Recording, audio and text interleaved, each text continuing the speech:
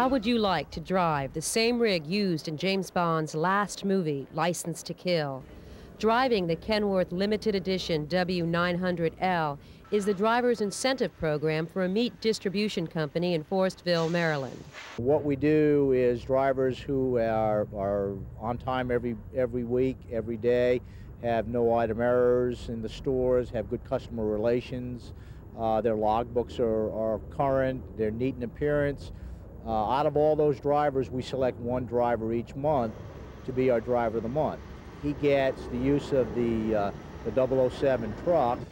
This month's winner is also a James, but that's Gray, James Gray. But his friends call him Oliver. Oliver is feeling pretty good about being picked driver of the month. It makes you feel like a wonderful person going down the road, driving this truck, and people looking at it, because everybody takes notice of the truck. Do you ever fantasize that you're James Bond when you're driving the rig?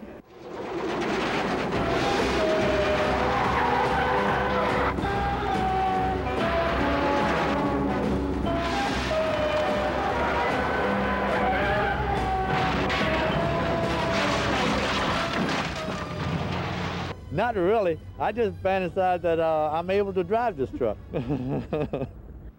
The trucking company says the incentive program is a huge success with drivers. Some guys will go to any length to win. We had one driver who went out and got a pair of patent leather shoes, had a white coat with his name sewn on it, just so he would be neat in order to win that driver of the month.